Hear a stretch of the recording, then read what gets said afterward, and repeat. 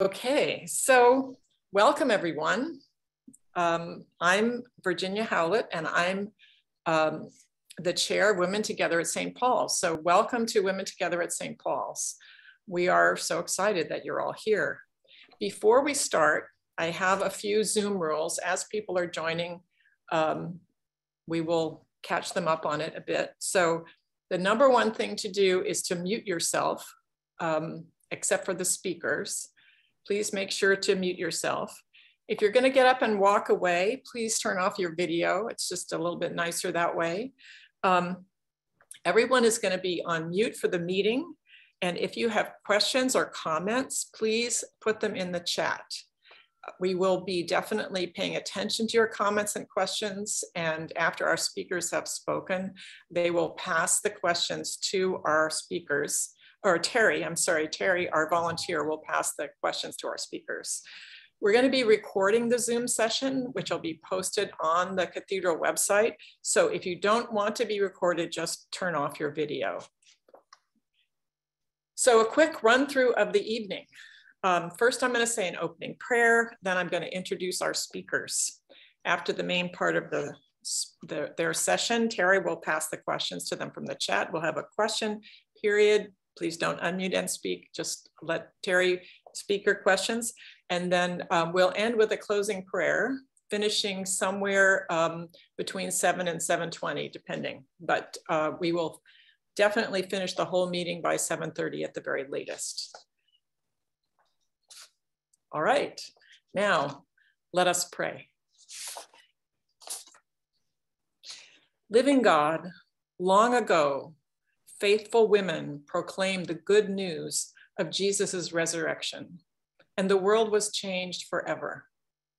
Teach us to keep faith with them, that our witness may be as bold, our love as deep, and our faith as true.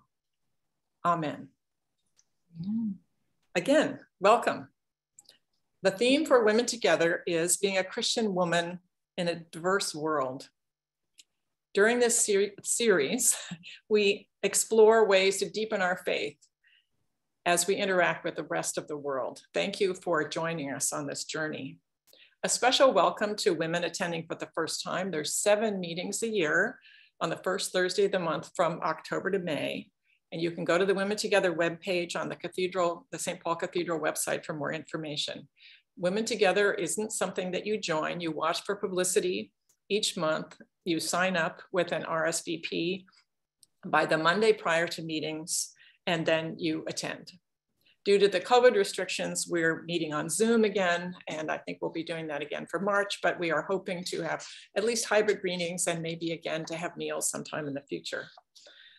Thank you again to all of our dedicated volunteers and the Cathedral staff who make this event possible.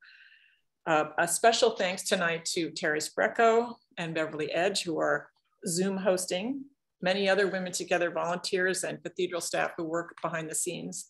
And I want to say a special thank you tonight to Annie Hendricks, who does all our publicity, and Dr. Kimberly Fernandez, our registrar, who keeps track of reservations. So we have 3 speakers tonight speaking to us about journeying together across cultures with humility, respect, and joy. The Reverend Laurel Mathewson, Ms. Katherine Bom, and Ms. Ruth Japtok. Laurel Mathewson was born and raised in Oregon, but found her way to the San Francisco Bay Area to attend Stanford University. While there, she found a passion for the intersection of faith, politics, and social justice, the cultural and spiritual implications of landscape, and a life partner, her now husband, Colin. Before seminary at the University of the South, Sewanee, Laurel worked as a research assistant, an editorial assistant at Sojourners, and a campus missioner at UCSD. Although she began to explore the possibility of ordained ministry while attending an Episcopal church in Washington, D.C., she was confirmed, sponsored for ordination, and ordained a priest at St. Paul's Cathedral in San Diego. And she led formation at our wonderful cathedral between 2013 and 2016. In October 2016, Laurel and Colin moved across Balboa Park to begin a new adventure with St. Luke's in North Park. Katherine Bom is the Executive Director of RefugeeNet. Her educational background is in business office administration, and she's fluent in English and Arabic. Before becoming the Executive Director of RefugeeNet, she served for 3 years as program manager. And she has over 10 years experience in nonprofit programs and administration, serving as a lead outreach worker, food distribution program manager, office administrator, receptionist, and interpreter. She's been a member of St. Luke's Episcopal Church in North Park since 1998. And she served on the Bishop's Committee, the Audit Committee, and in women's ministry at St. Luke's, North Park. Ruth Japtok is administrator and business developer at St. Luke's, North Park. She grew up in Kampala, Uganda. After high school, she moved to Germany, where she studied nutrition science and graduated with a bachelor's and a master's degree in nutrition. After graduation, she moved to the US, and she and her husband, Martin, have lived in various places in Southern California before settling in San Diego. After working here in the nutrition field, she's had various positions in research, worked as a nurse, and been a small business owner.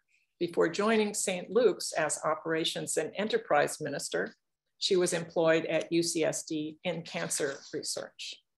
So please welcome Reverend Laurel, Ms. Bom, and Ms. Japtok. Take it away, Ruth.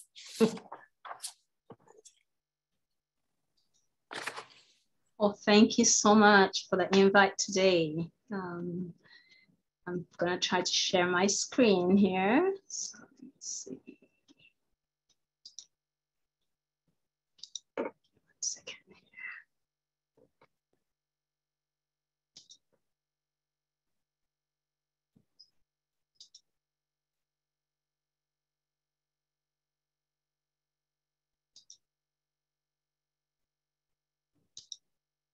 All right. Well, thank you so much for inviting us today, and thank you everybody for coming.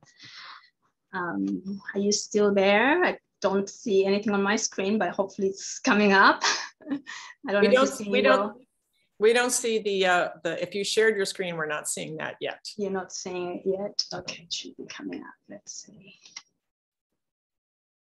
Okay, something's happening though. On my end, I can see the timer running, so it's probably just slow, but hopefully we'll start.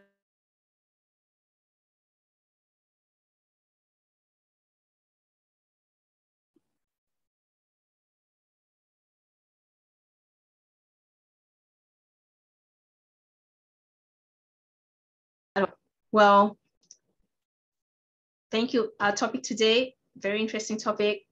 I love it. The moment I read it, it just felt like this would be a topic that we could share for many, many.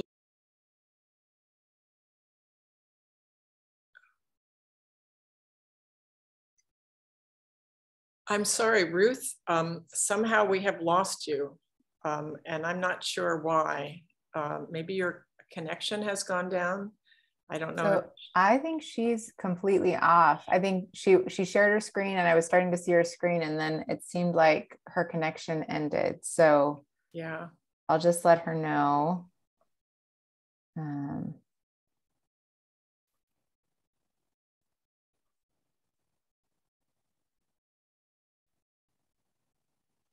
ask if she can come back on.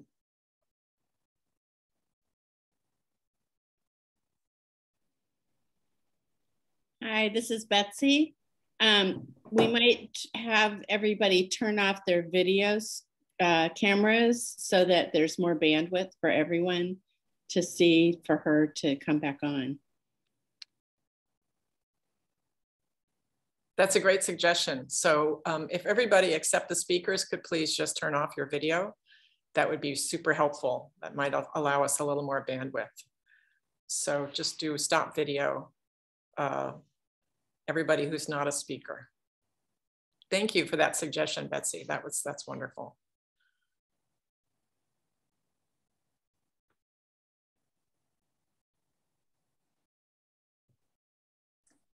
I'm going to mute myself while I call Ruth. Sorry, everybody. If we can't get her back on, we may move on to Katherine or Laurel until she's available. Let's see. So again, if you haven't turned off your video, please go ahead and turn off your video if you're not a speaker.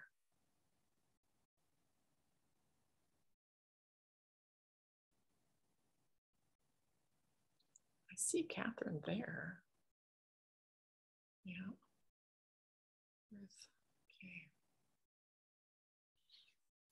Okay. Well, I don't know quite what to say. Fill in the. Okay, Sorry. so I just talked with Ruth, and she's restarting her computer just to make sure it wasn't anything on her end. And I said we will go ahead and shift gears a little bit. And Katherine, if you wouldn't mind sharing first. Well, we know all of these women are very intelligent, that they can pick up on, even though Ruth was going to start us off with our journey metaphor, I think we'll circle back around to preparations for the journey. If you're willing, Katherine, to go ahead and step in. Yes, I will. Okay, thanks. I just want to say thank you for inviting us all from St. Luke's. It's a wonderful thing. I'll go ahead and share my screen. I'm actually focusing only on topic today is talk about, because we're talking about faith, culture, and tradition and journey. So my focus will be today about my culture, who I am, where I came from, and how does it relate with my faith. Let's see. Can you allow me to share my screen? The hostess. It says that you are allowed to, so. Okay. Sure why, yes.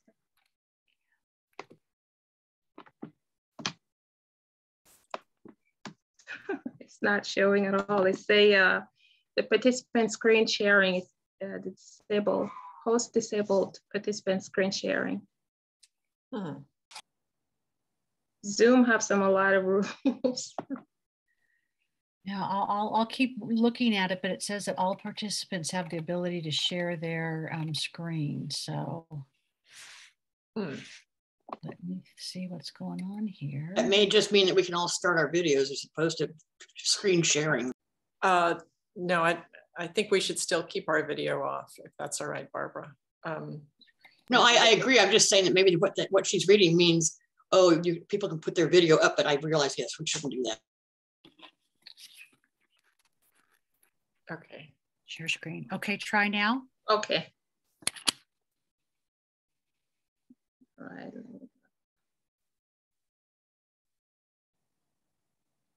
Go ahead, Katherine. Go to my file.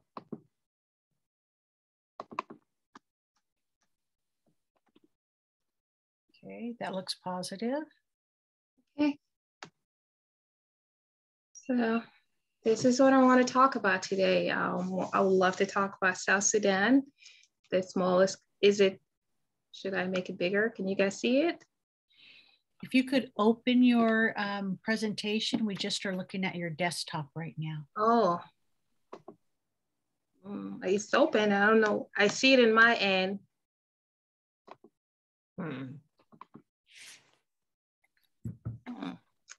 Interesting. I see it in my end, and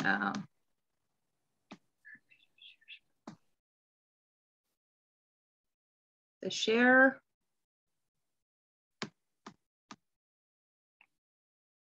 Second, not sure why it's not showing, but I can see it in my end and say you are screen sharing, and then it says stop share. Then I could see you guys here.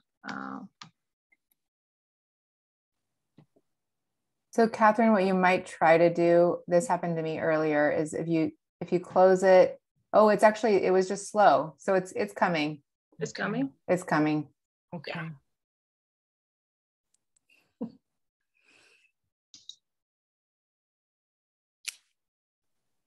You guys able to see it? Not yet. It looks like it's still loading.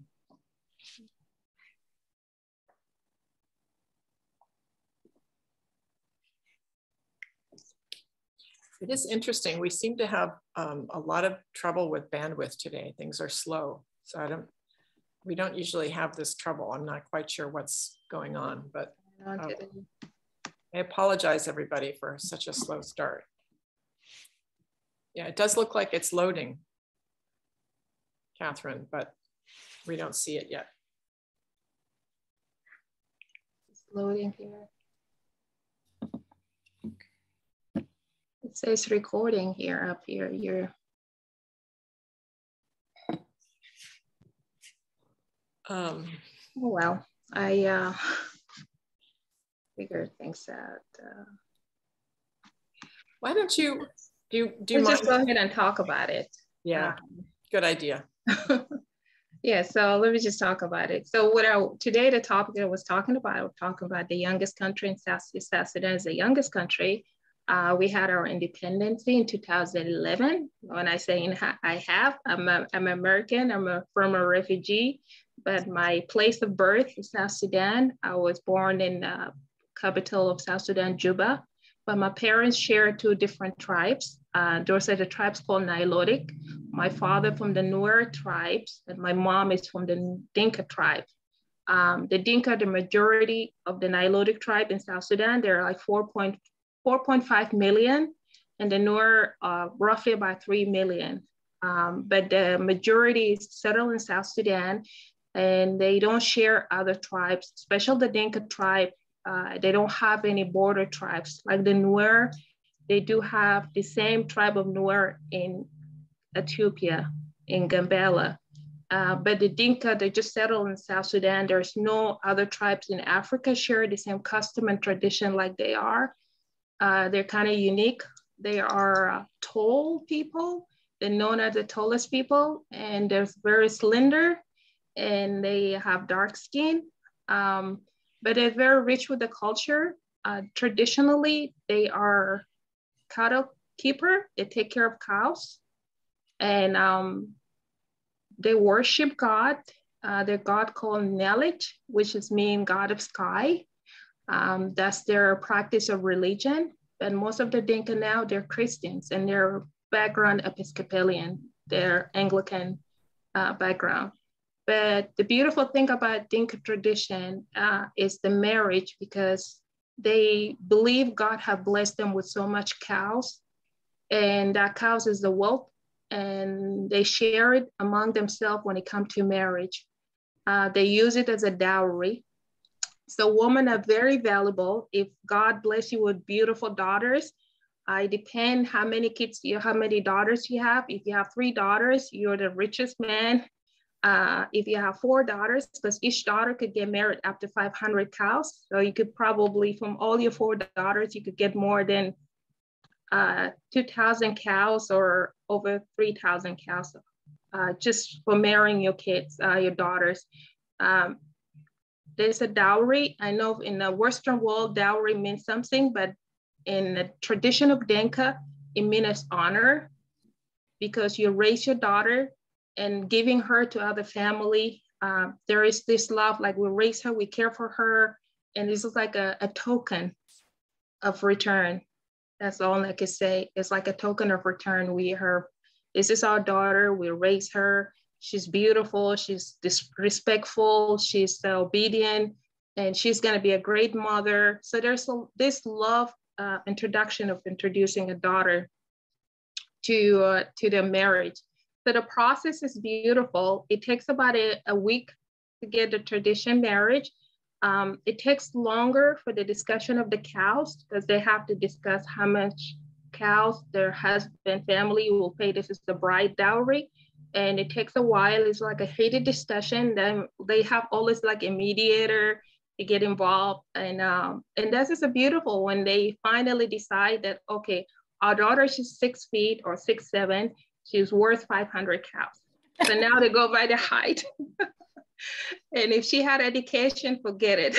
They will add more. And for us, it's the pride, because your family get to take you with the honor, and the community all cheer for you. So this is part of the tradition marriage. And until today, we're in the Western world. We don't have place to keep our cows, but we honor by just verbal. We all sit down, we mimic the same setting that we did back home, but we don't have actual financial to put down on the table, but we just honor our ancestor. We let the community know we have done it in a way that I've done it back home, but since we don't have financial means to do it like back home, but we still honor the culture. So that's the unique part of the marriage in the tradition of Dinka. If I talk more about the hospitality, because of people live back home in separate places and it takes miles to go visit someone. So as a part of the hospitality at home, you have to, as a mother, you have to cook enough food for your family and for your visitor. Even though you don't know who's gonna visit you today, just always in mind, there's always left food for someone. Whoever show up in the middle of the night will get up and warm that food for them. And then the hospitality, because they go journey, you pack food and then you let them take it along the way. We kept that tradition. Like I'm here in the United States, and that's a beautiful part of us. Every home, if I'm the host today, I invited all of you guys to come to my place. I'll make sure whatever we share as a dinner or the event party, everyone get a bag or box to take home. So I know sometimes people say, this is a lot. I just brought something in. Why should I take something back? But this is how we're, like I say, we still honor the culture. We kept it going. We teach our kid to do it. Like you have a friend, make sure you share meals. And this is part of the circle of life that we share because we believe of salt. If you share salt, like the milk have salt, the salt of life. So that's part of our concept in culture. If I share a meal with you, we share salt together. We share the journey of life together. Any questions?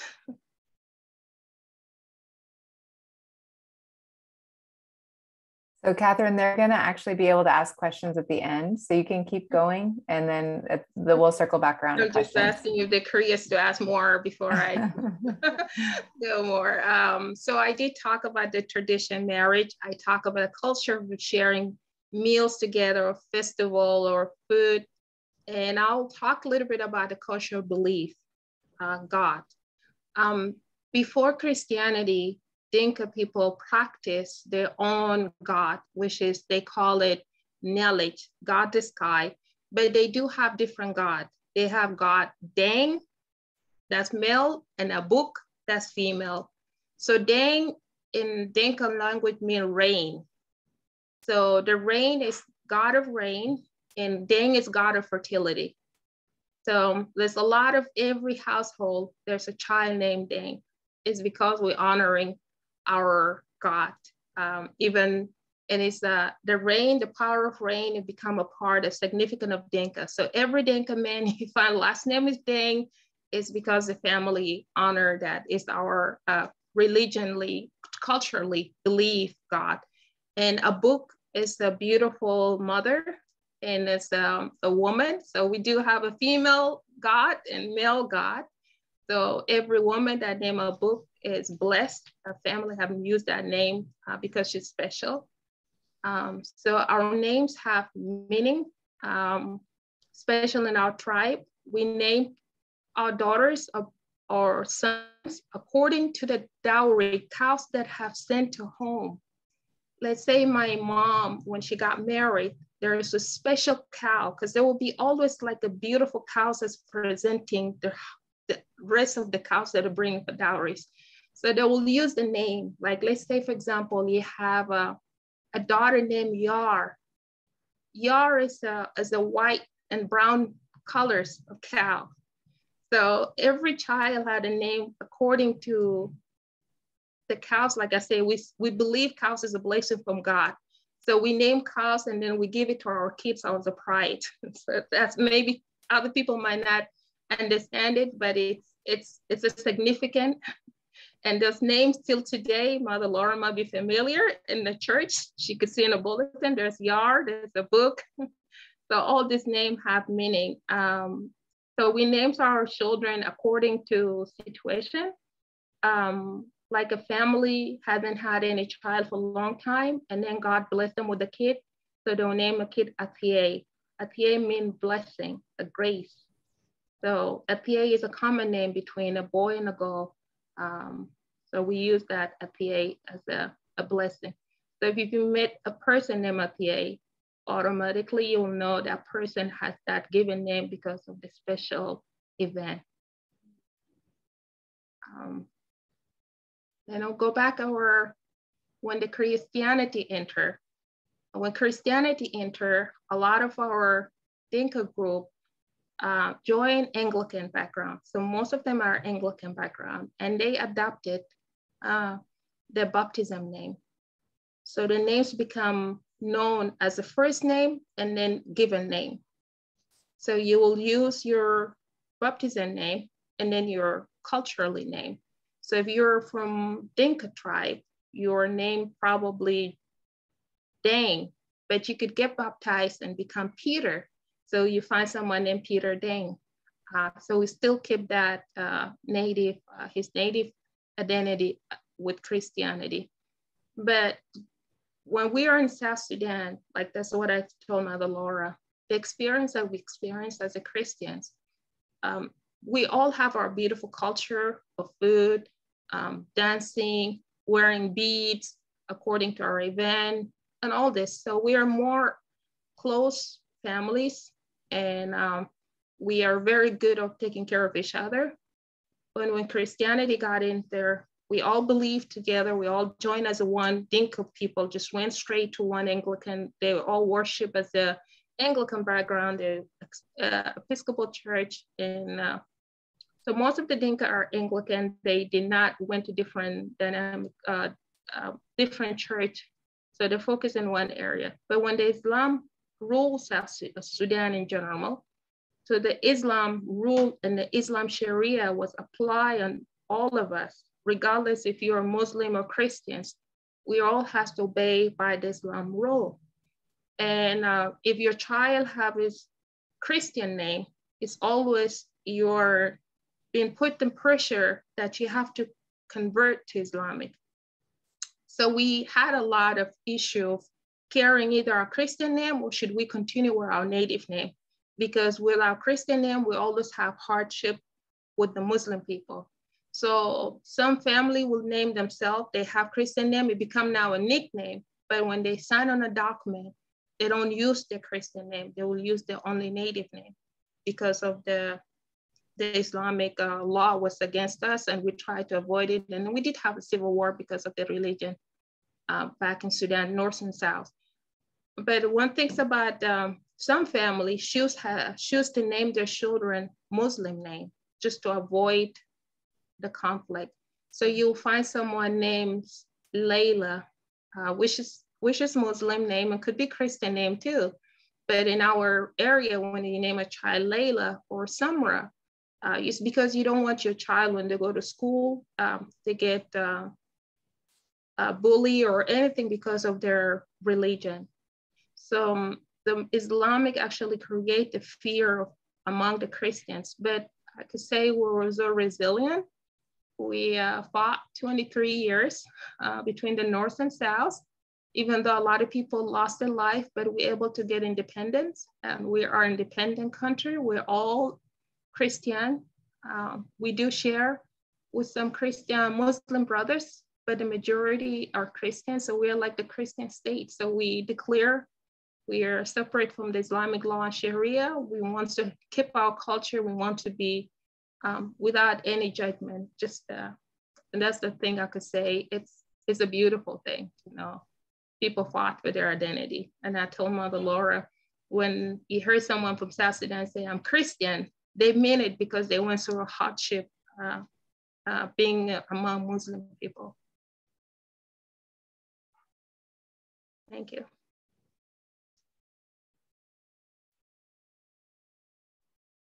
Thank you, Katherine. And then Ruth, I think we'll go ahead and circle back to you.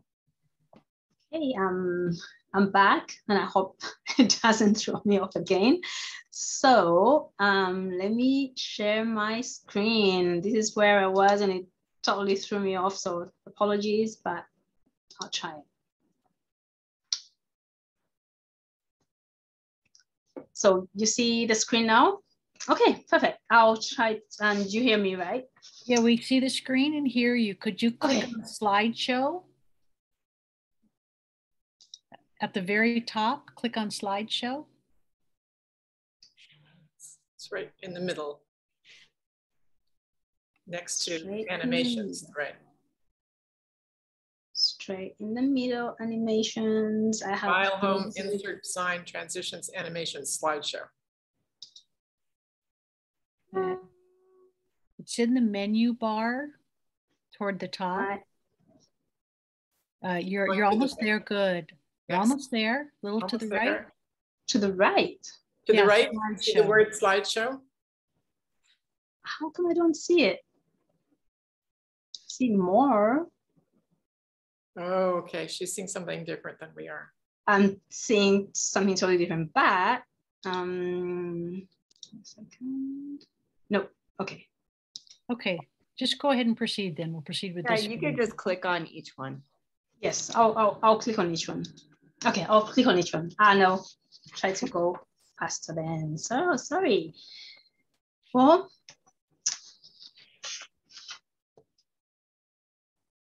because as the first one I was thinking about, talking about a couple of things that I'll probably skip. So generally we're on this journey already together, this exciting journey of basically journeying together across cultures with humility, respect, and joy.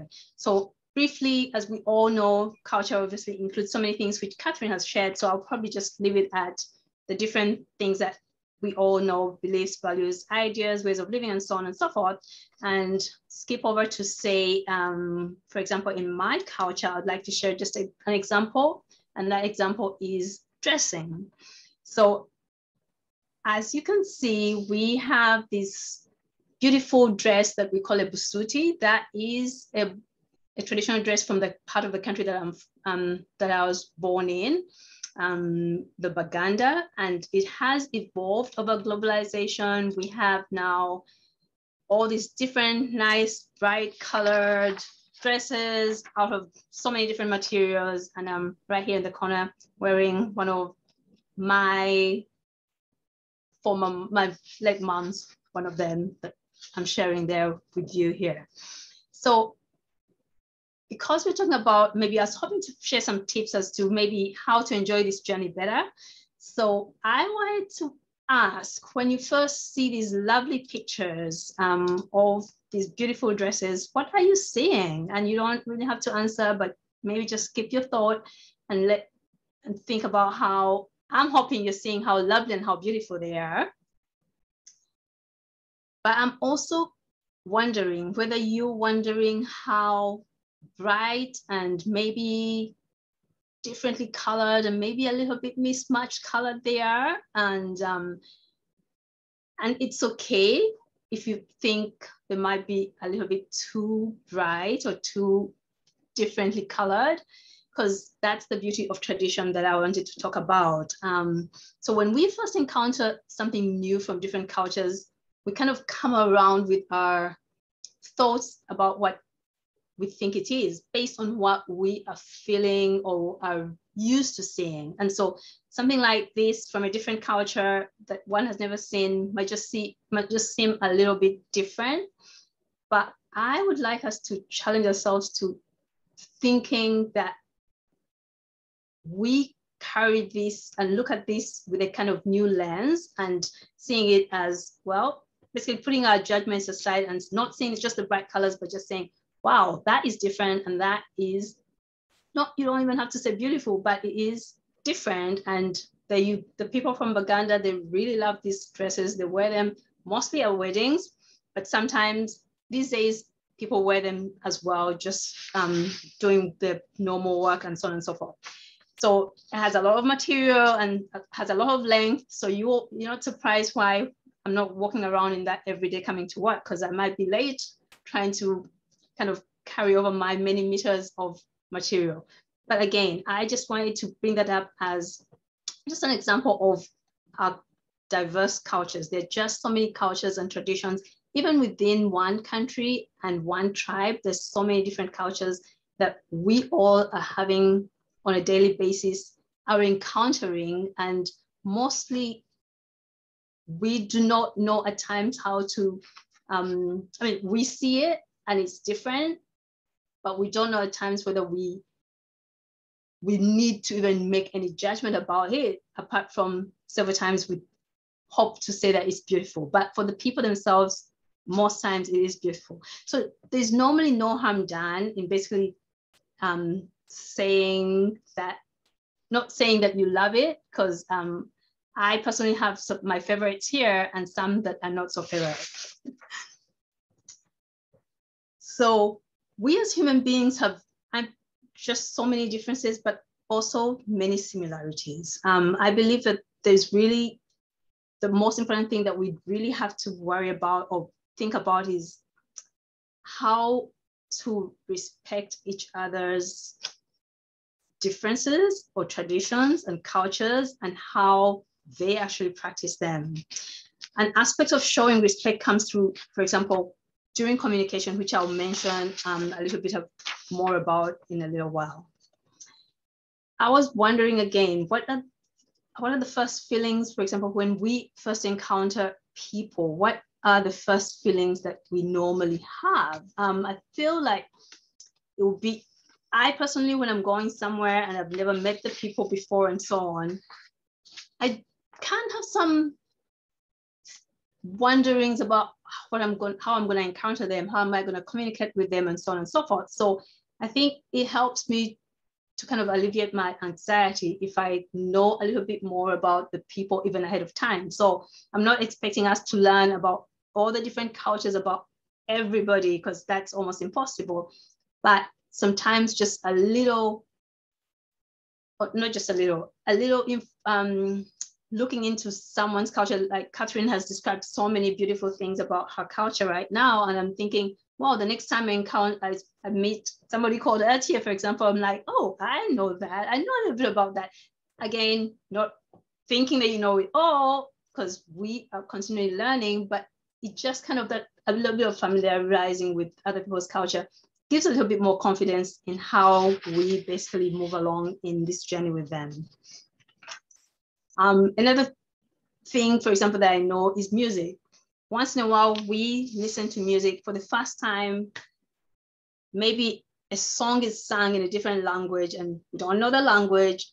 The voice acoustics might just be so different from what we are used to for our own aesthetics. And for the first time, we might just go like, well, that voice quality is something. It is really different. And if you'd never listened to that song again, chances are you just kind of almost just keep what you already know that you did not say like the voice quality of that. But if one gives oneself a chance to actually listen to it again, all of a sudden you might start hearing the drums, the few instruments, and so on and so forth. Before you know it, sometimes you might actually start liking it. So giving oneself a chance to actually not think too much about something, but giving oneself a chance to actually familiarize oneself with something can be and is one way to get to like something that originally you might not have wanted to even have anything to do with, just because it was just so different from your aesthetics and what you feel is nice and sounds good to one. And not enjoyable at first, but maybe later on does. And I really know for myself personally that happens quite a bit, that I hear songs the first time from a different place, and especially if I don't understand the language, and I go like, okay, now and then eventually though, before I know it, I do like it. And I'm sure so many of us have experienced that, even if it's kind of like Western music, you know. So I would like to move on to another topic, which would be communication. There's so many things, and there's so many topics that we have been learning about, mostly in recent years. Many people have been reading a lot about intercultural communications and diversity and so on. So things like this are mostly common to many people. I would like specifically to point out the respect part and the differences, because again, when we're journeying together and wanting to learn more about each other, that is respect and humility in accepting to learn what we don't know, because we just cannot know about everything, I think goes a long way on this journey. So all of these are important, but again, I'm pointing out the respect and obviously the active listening and avoiding stereotyping, which is always usually mixed up with obviously being flexible and distinguishing perspectives and so on. Another thing that can be really helpful for me, at least, is finding a bit of myself in another person, because much as we think there's so many differences, there are really so many similarities as well. As women journeying, on the planet, there are so many differences, not just as women, but just as human beings as well. I do specifically like the quote coming on from Kofi Annan, but this was particularly, I've seen a couple of really nice statements about culture. These ones come from the UNESCO Bank. All cultures of the world are equally entitled to respect, just as all individuals are equal as regards free access to culture. And then Kofi Annan comes up with a really good statement about also accepting each other and ourselves. People of different religions and cultures live side by side in almost every part of the world, and most of us have overlapping identities which unite us with very different groups. And that, I feel, is really true in so many ways. I had time myself, so my 10 minutes are almost over, but I'll just quickly finish up. Laura will have some time as well. So we can love what we are without hating what and who we are not. We can thrive in our own tradition, even as we learn from others and come to respect their teachings. I can tell you that even as an African woman at St. Luke's with my African brothers and sisters, I'm continuing to learn. There is a lot to learn, and what I see is the excitement. We are going to make mistakes, and we do make mistakes all the time, but because we love each other and we have real love and respect for each other, we know we can repair any damage and move beyond whatever slight mistakes we make just because of our different cultures and how we perceive and usually work amongst ourselves and differently amongst other people. So finally, as we know, usually arts is said to unite people globally. A really important thing that seems to come out of successful journeying together across cultures is peace. There is a lot of peace that seems to come from just accepting and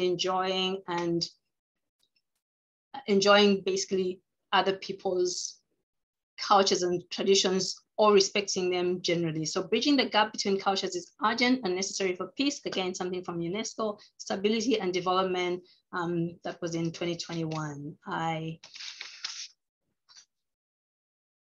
hope that we are here today because we agree in some way that there are real benefits of engaging with others from different cultures, whether it's within our cultures, in our communities, in our country, here in the USA, or anywhere in the world. And also for many of us who are Christian women all over, I hope that we really do endeavor to genuinely care for each other, continue this journey, find ways to enjoy the experiences across cultures with humility, respect, and peace, because there is really a lot of joy and vibrance all around us if we see culture and diversity as what it is, which is just a real enriching experience.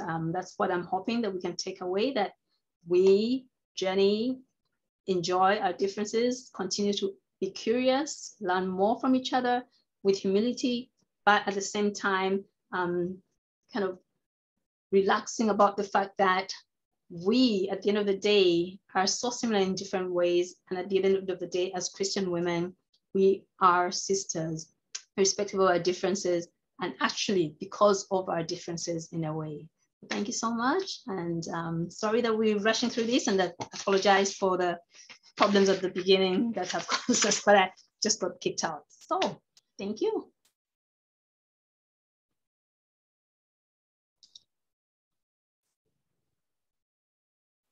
Ruth, I want to say again, there's no need to apologize, because one of the things that unites us is we've all had troubles with technology on Zoom this last year. So I think we can all say we know what it's like to be kicked out of a gathering. Ruth also provided a really lovely bridge for where I want to start. She mentioned that, we do at St. Luke's is a multicultural community with individuals from Sudan, as Katherine is, from Uganda, from the Democratic Republic of Congo, and not to mention all the diversity within those groups and within European Americans. And we all know humans are diverse creatures. And so we do make mistakes, but we try to ground ourselves in love. So that's where I want to start. We are all familiar with the famous passage from St. Paul in 1 Corinthians, where he says, if I speak in the tongues of mortals and angels, but do not have love, I am a noisy gong or a clanging cymbal. And this passage, which goes on to say, love is patient, love is kind, is usually associated with weddings and romantic love. But this passage was actually written to a diverse community that was fractured and fragmented and extremely dysfunctional. And so I urge us to all reconsider that 1 Corinthians passage as a letter that is about how we love in diverse communities. And I'm not going to go through that passage now, but I do encourage you to look up 1 Corinthians chapter 13 if you haven't in a while. But what I see in that passage is a reordering of priorities. And I think that applies to even the concept of how we journey together as diverse people of faith. So I would hear in that passage, more important than saying the right thing, more important than understanding everything about the other person, or even understanding everything about the other person's culture, more important than having the right kind of knowledge or awareness about the world, more important even than a faith that is rock solid, or a generosity towards others that's extravagant. More important than all of these things is to ground ourselves in love. And as with Paul's list, the things that I've mentioned are not bad. They are indeed good things, but they are secondary to love. And they can never become the first thing, or things get distorted in our community life and in our relationships with one another.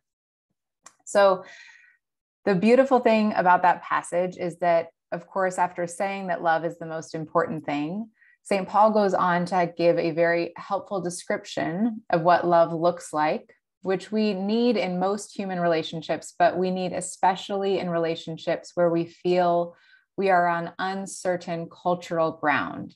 Those places where we know we see each other dimly, even as we want to see each other more clearly, as we want to see God more clearly.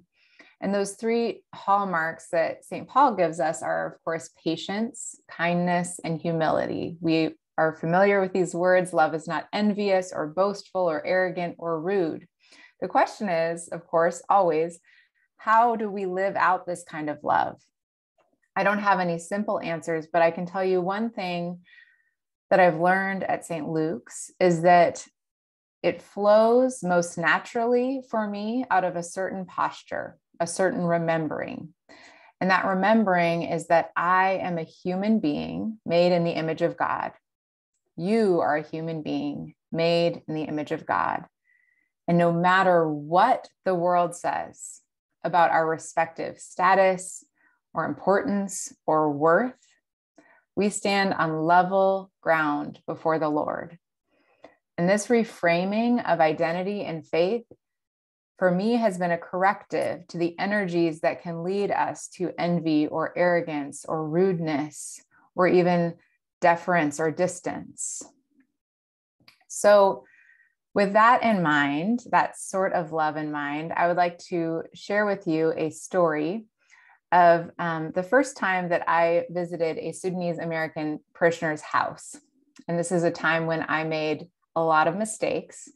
So I was visiting a wonderful woman named Susie Laku, who is a pillar of our community. And she had invited me over for dinner or actually it wasn't clear it was for dinner. So she invited me over and we communicated over text message about the best time to visit. I went to Susie's house and I sat down and she served me tea.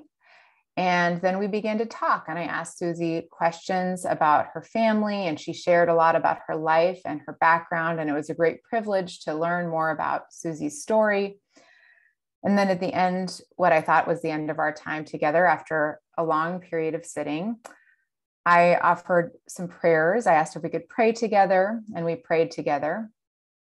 And at this point, I was getting really uncomfortable because I didn't know if she had dinner for me or not. There was not the normal social cues I was used to around, is dinner going to be served or not? I didn't want to assume that there was dinner, but I didn't know how to ask politely.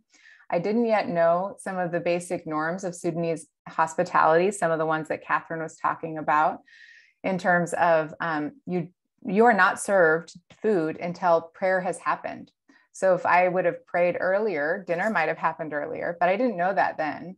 And so I was very awkwardly trying to engage this question of dinner. And Susie said, you could stay for dinner. That would be okay. And I did not yet fully understand the implications of being in communication with an indirect culture, in which Sudanese culture is more indirect. And we, as in European American culture, tend to be more direct. And so when she said it would be okay, I didn't know if she really wanted me to stay for dinner.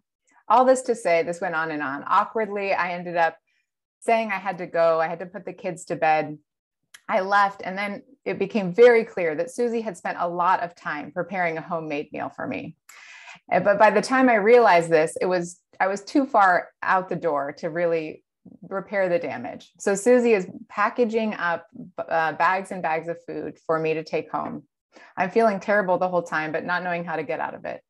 I remember calling my sister on the way home and saying, I think I just made so many terrible mistakes. I don't know how I'm going to do this. This is, I just made a mess of my first visit. And then I saw Susie at church on Sunday. And I said, Susie, I'm so sorry. I didn't realize you'd spent so much time cooking and I just made a mess of it. And she looked at me and she gave me a wry smile, kind of a wonderful Susie half smile that was knowing. She knew that I knew, and she knew that I was learning. And what she said was, it's okay. You'll know next time. So I was learning, and she knew that I would do better next time. I was learning these things as I went. And so what I encountered in that moment with Susie was a woman who was gracious, who was patient, and who gave me both patience and grace in my learning process. So that is an example of the love that Paul goes on to write about, that bears all things, believes all things, hopes all things, and endures all things. There is a grittiness to Christian love and community, a steadfast perseverance that is not reactive or panicked when things go wrong. And the love of God can be a steadying weight amidst the rough waters that can and will arrive in any community. But we may need extra reminders of this in a multicultural community, because we are often being asked to flex muscles that our culture does not require often of us, especially as white people, because our culture and economy continue to segregate us very powerfully. And so our default is mostly interacting in significant ways with people who have similar cultural backgrounds to ourselves. So especially in our communities of faith, if we are blessed to be in a community of faith that's more diverse, we need this reminder from Scripture to encourage us to bear it when we are misunderstood, or when we feel uncomfortable or make mistakes in big or small ways. There are other moments of mistakes and sort of painful learning I could share, but I want to move to a couple other pieces. I mentioned that for me, one of the most grounding and helpful postures is to remember that I'm a human being made in the image of God. Something that flows out of that is that the basic human norms of relationships still apply in a church, in a church community, and especially in a diverse church community. And some of those basic human norms that we know about, but we can forget when we're so eager to learn about another person or build a relationship, is that it takes time and attention to build any relationship. So we are transformed, and life-changing relationships are created with thin layers of paint, with many small interactions over time, which build trust. So if you ask a painter, the best way to paint a wall is not one big gloppy mess of a coat, like one single coat that's all gloppy and uneven. The best way to build a good coat of paint is to actually do many thin layers. And I think this applies well to the ways in which we form relationships across lines of difference. Because when we build on interaction after interaction, and we allow those small interactions to build upon each other, they really can become something that is strong and durable and lasting. And then in that space, a relationship that we build doesn't eliminate the differences we share, but then we can learn to find great joy in sharing with one another together.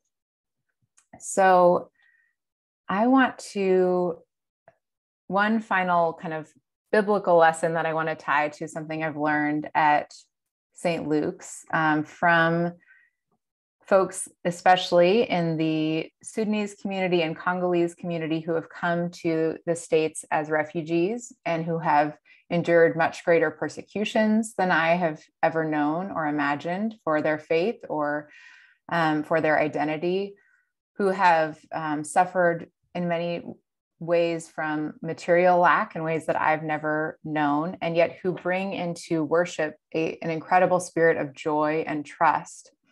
I really feel like one of the gifts of being at St. Luke's is this gift of faith and joy that is brought, and is really brought before my mind's eye, the truth of the fact that there is this sweet spot for faith. And there's many ways of talking about it, but one way is Proverbs 30, 7-9. And in that proverb, the writer says, "Give me neither poverty nor riches. Feed me with the food that I need, or I shall be full and deny you and say, 'Who is the Lord?' Or I shall be poor and steal and profane the name of my God." And I've learned, as many of you have in different contexts, that there is no glory in poverty and that everyone deserves a life with dignity and enough. But there's also real perils to having too much and forgetting God and the ways in which we can rely on God and the joy that that can bring when that relationship with God is more central to our lives.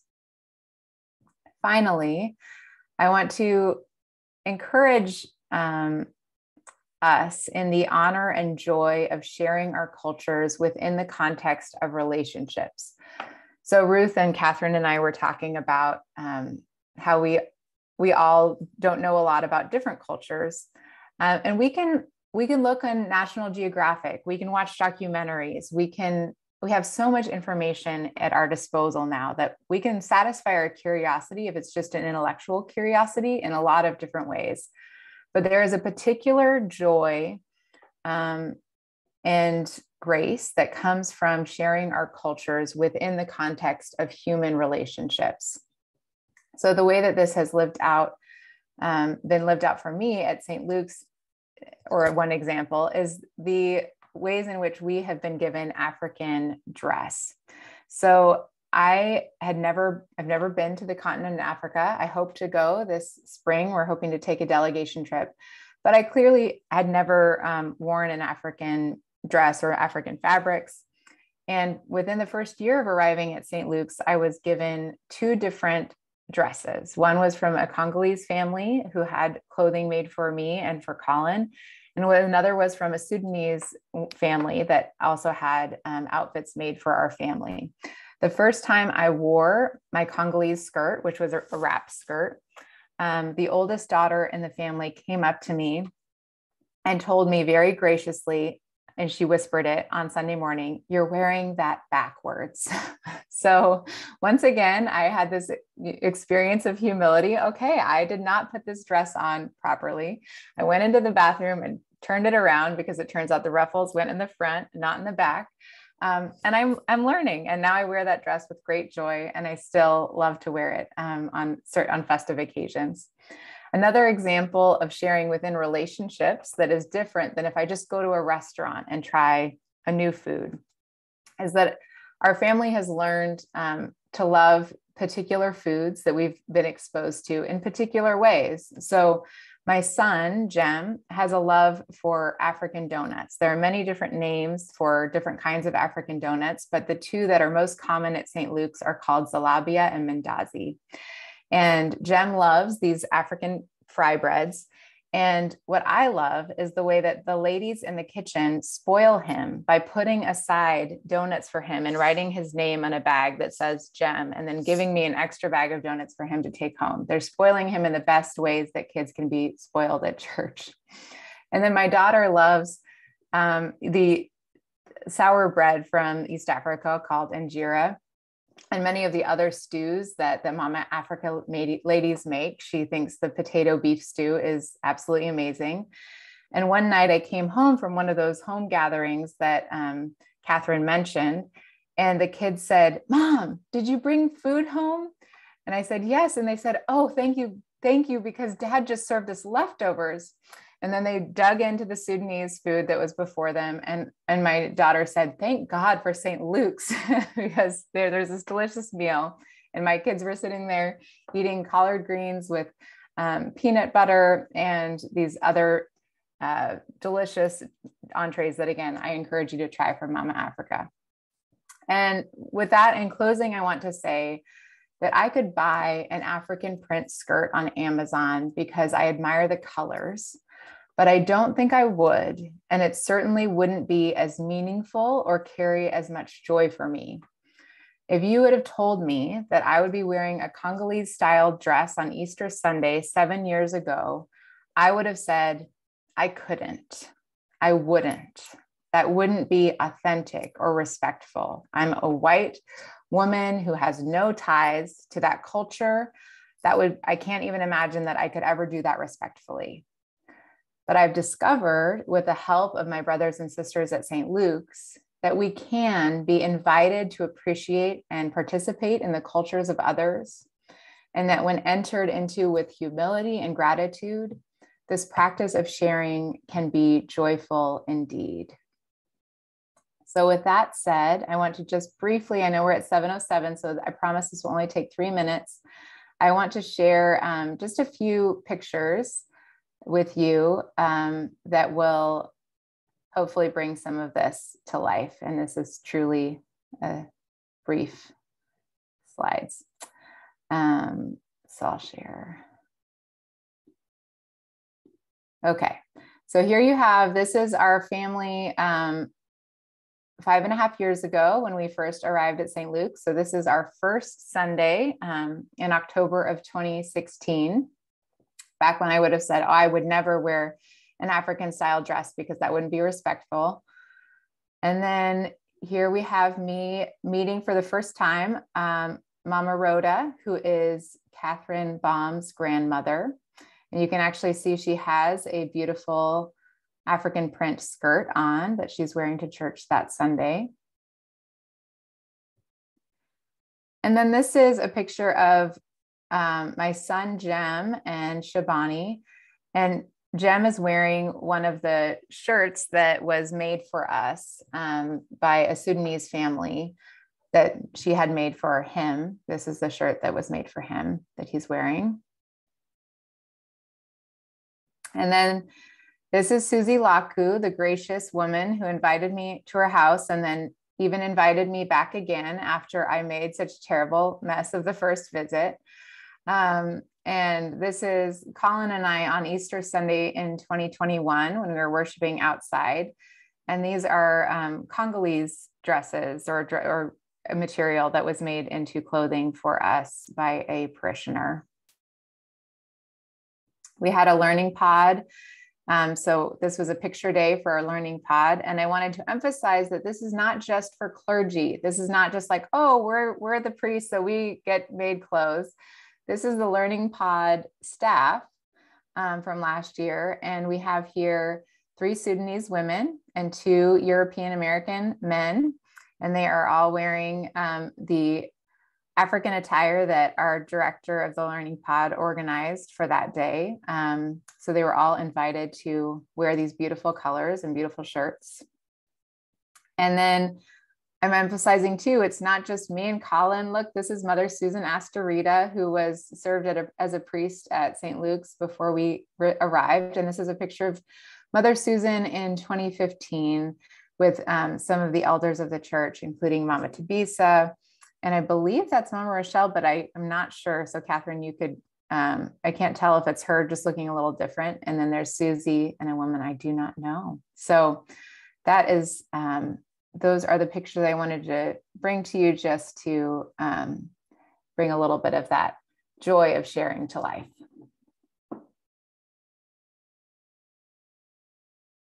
And at this time, I think we're open to questions. If Terry, you wanted to pass on some of the questions from the chat. Yes, let's see. We have some comments from Sue Kelly. She's saying, it's lovely. I just love the way the meal and communal feeling go home with your guests. It's beautiful. And from Barbara, I love when names have significance, especially when it's associated with special things.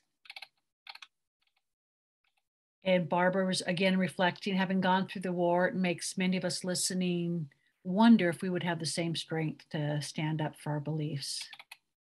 And then this was my question regarding the Basuti the dresses. Do families have their own patterns or do women choose their own? Oh, that's a great question, Terry. Actually, families don't usually have their own. Women do choose their own. So it all seems like it's an easy thing to have, but Basutis, because they have so much material, are actually used to be very expensive pieces. So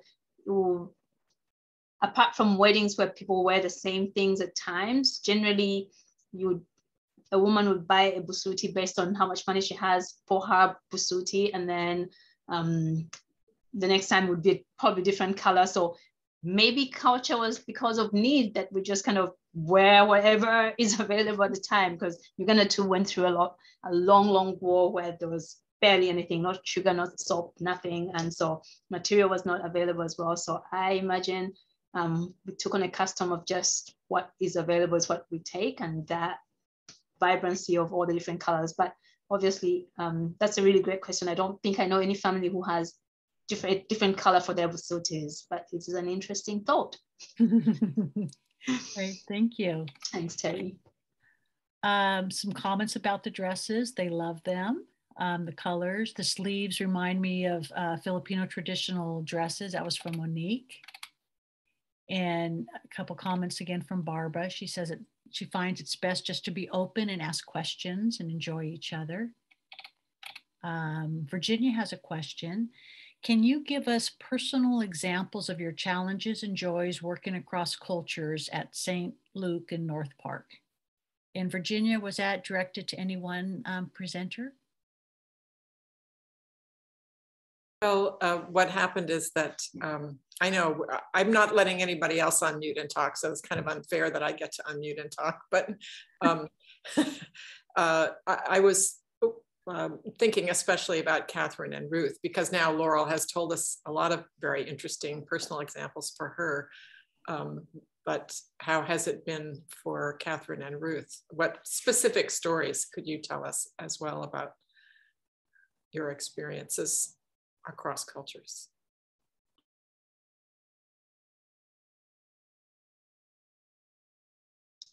I think you want to go, or? Go. You go ahead, Katherine. My experience when I first attended St. Luke's in '98, I didn't speak English. So I was just sitting in the pews listening to worship. Like I was listening to pastor talking. It's just, it was just a language, but I was so eager to learn it. maybe the challenge is that I didn't hear most of my worship in the beginning, but that's the only thing I could say. But thank God I've learned it. Katherine, do you mind? I have to say to everyone that Katherine in particular is so gracious that we were having these meetings leading up to this, trying to see, what have been the joys and challenges. And she was being so positive about everything. I said, Katherine, there must be something that has been hard or there's been offended you or been that you have this spirit of grace, but certainly there's something that has bothered you over the years. And I'm wondering, Katherine, if you wouldn't mind sharing what you shared with me in that meeting, because I think it's an important point for everyone to hear if you'd be willing to share it. One thing was bothers me before, a lady asked me, because it was because of the weather. It was so hot.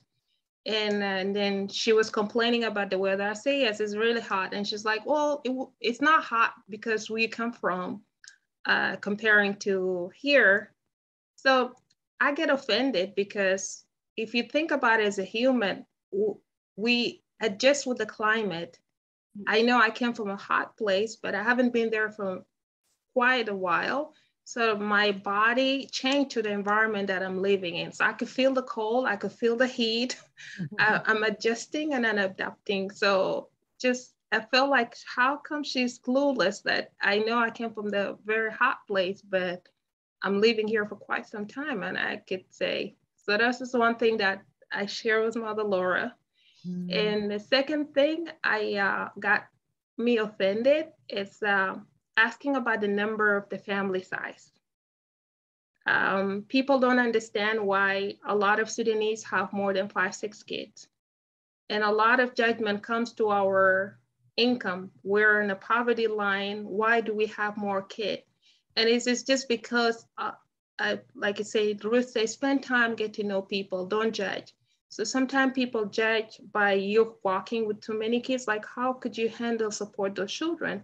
But if you know where the background come from, and like I mentioned, we have lost so many people in the war. So some of the family don't even have immediate family member. When they get married, the kids have become the start point of their life. So they lost a brother, sister, uncle, mother, so they don't have anybody. So the family start from their children and then they restart again. So that's the one thing I could say. Knowing the culture and knowing white people, don't judge everyone because of their poverty line, or that's all I can say. Mm-hmm. Thank you. I was gonna say, there's a lot of learning, and what I do not want to wish to do is to make everybody feel like, oh my goodness, this journey of learning is tiring, because it can feel a little bit like it's easy to feel as though, oh goodness, there's so much I need to learn before I can even move to the next level, but it's not even that bad. However, it is true that it is constant learning, because even as an African woman from East Africa and Sudan, the South Sudan and Uganda neighbor each other, we still have very distinct cultures and ways of doing things. So much as I would imagine and think, you know what, I think my sister does understand me when I do things, it is not a given. I too have to develop trust of the people. I have to develop that ability for people to understand that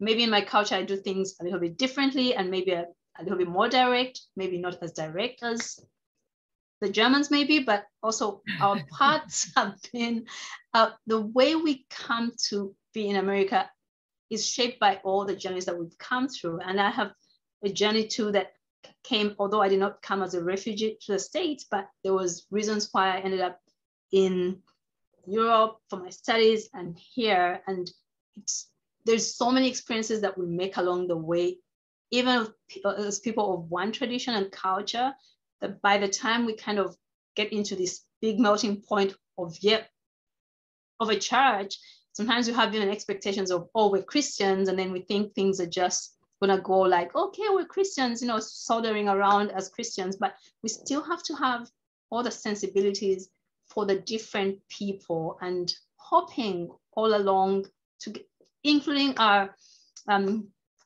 white American brothers and sisters, there's things there that we also have to kind of be aware of, that they are making a lot of accommodations for us. So the accommodation is not really on one side, it is on all sides, and it's not exhausting, but it keeps us on our toes sometimes. It is exciting. It's a journey of learning and excitement. So I'm happy to be on it.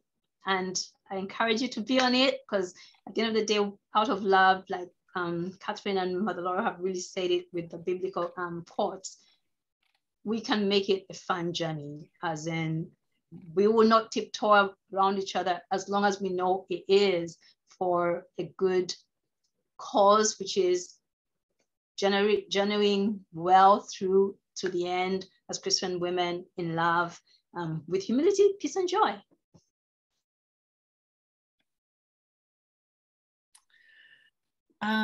We have one more question, or do you want to call it now, Virginia? I think sadly, we have to stop.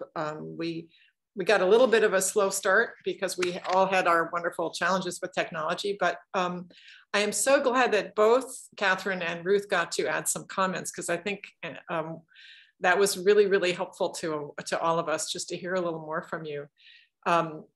I just want to say thank you so much. This was incredibly inspiring, and it applies to us across big diversity of cultures and little differences of culture. I mean, to me, all the things you were talking about apply to talking to people who have different politics, or they might be European American, but a different kind, and they have a whole different culture even within that, and different outlooks than I do. So it applies, you know, in little ways and big ways to all of us. I just really appreciate your example. And I just found this very inspiring, that metaphor of it takes time and thin layers of paint was really lovely, and the sense of needing to respect and listening. And it's very helpful to hear all three of your perspectives on this amazingly important topic for all of us, especially right now in the United States, when it feels like people are so divided. The more we build bridges to each other and find ways to be joyful and humble with each other, that's powerful, powerful stuff. So thank you. So I think at this point, I'm gonna call us to the end of our time together. Before I make the closing prayer, say the closing prayer, I have a few announcements. Please fill out our evaluation form. There's a link in the chat, also on our webpage, and we will send out a copy of the chat to everybody who attended with a link for the evaluation form. We really take your comments and suggestions seriously. We love to get suggestions for other programs and speakers, and so please take time to do that. We need volunteers. We're especially looking for people who are good with technology.